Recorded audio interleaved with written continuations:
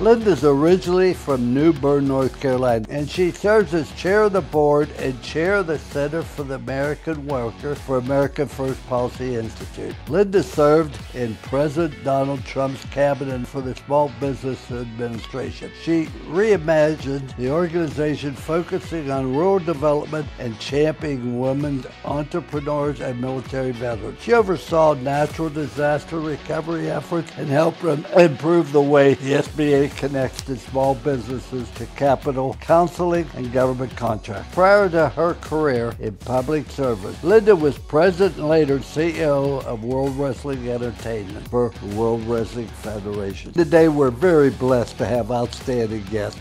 I've never been as excited to have Linda McMahon with me.